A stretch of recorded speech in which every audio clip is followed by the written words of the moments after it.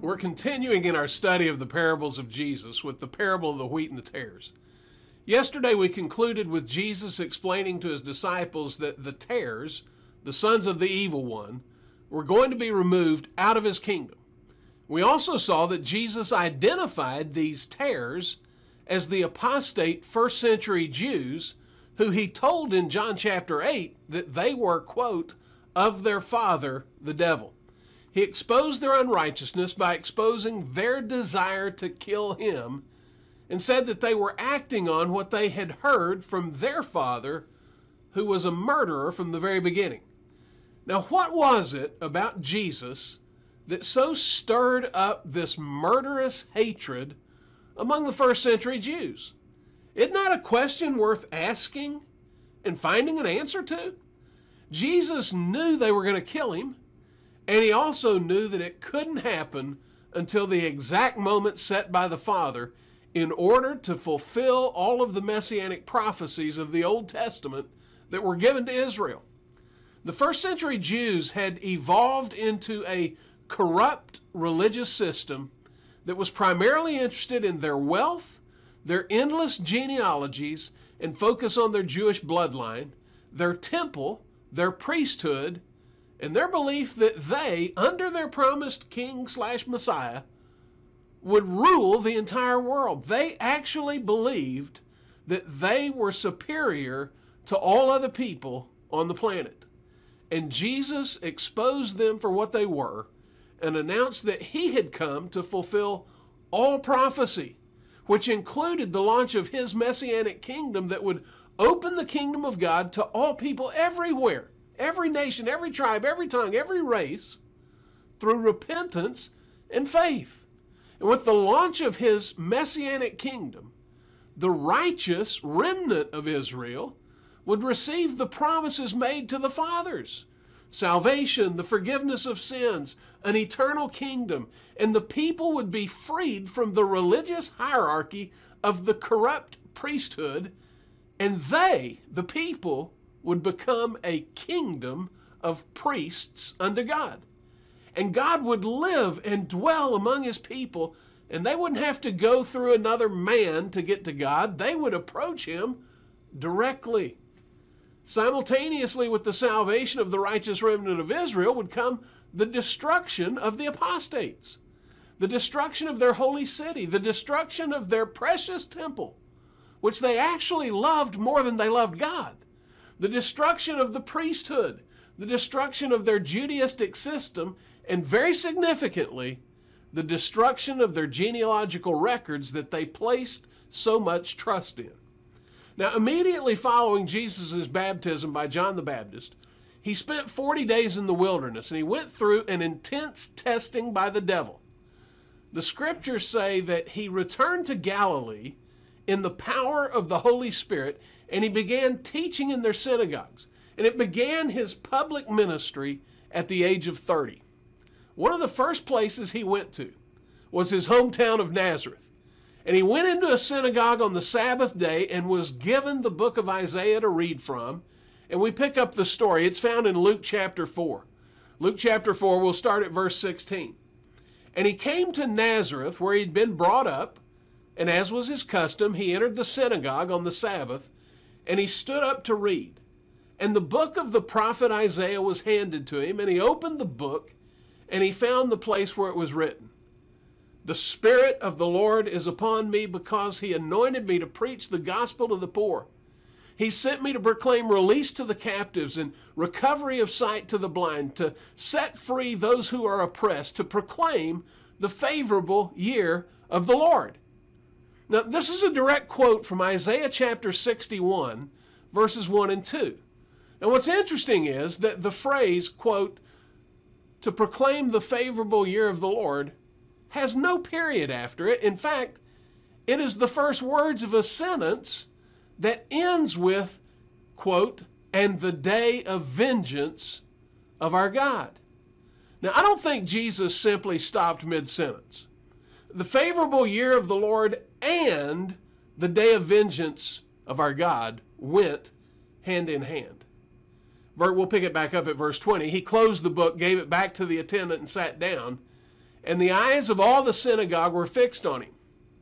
And he began to say to them, "Today, this scripture has been fulfilled in your hearing."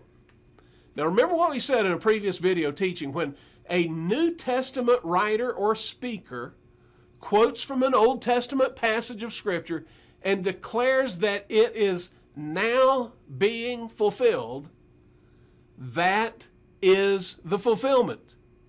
Jesus is declaring that the fulfillment of the Messianic prophecy of Isaiah 61 is being fulfilled in him and was being fulfilled right then.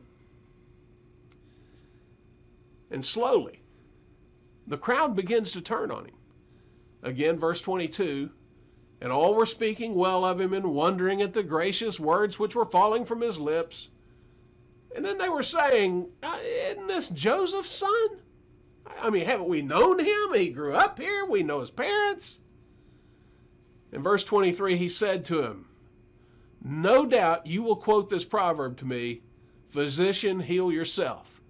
Whatever we heard was done at Capernaum, do here in your hometown as well."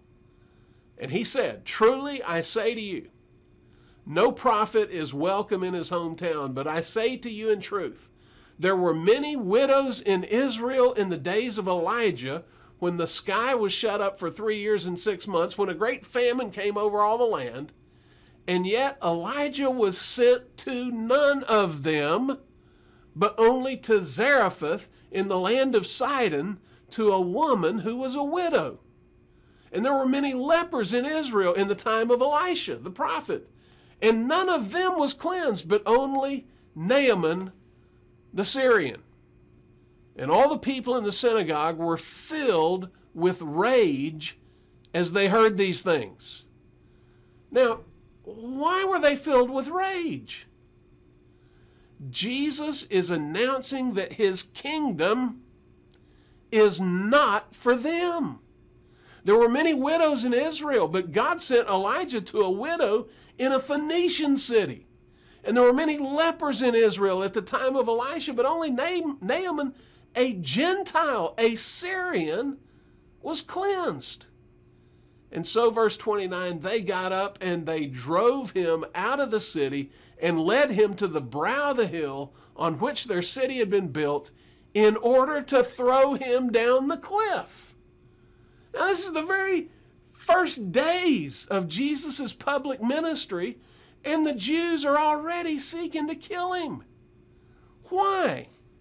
He claims to be God, and he claims that the day of vengeance had come, and they were going to be the recipients of God's vengeance. They were going to be destroyed.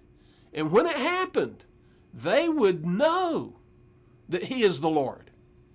But then verse 30 says, passing through their midst, he went his way. Now, this is a powerful, powerful moment, and one that we must grasp. When an Old Testament passage is quoted and claimed to be fulfilled by the New Testament writer and speaker, and in this case, Jesus himself, the entire passage is in mind, not just the specific words that were quoted. And as Jesus reads the opening verses of Isaiah chapter 61, it is clearly a messianic prophecy, and the longed-for coming of Messiah was going to bring about a new covenant. It was going to bring about salvation. It was going to bring about the forgiveness of sins.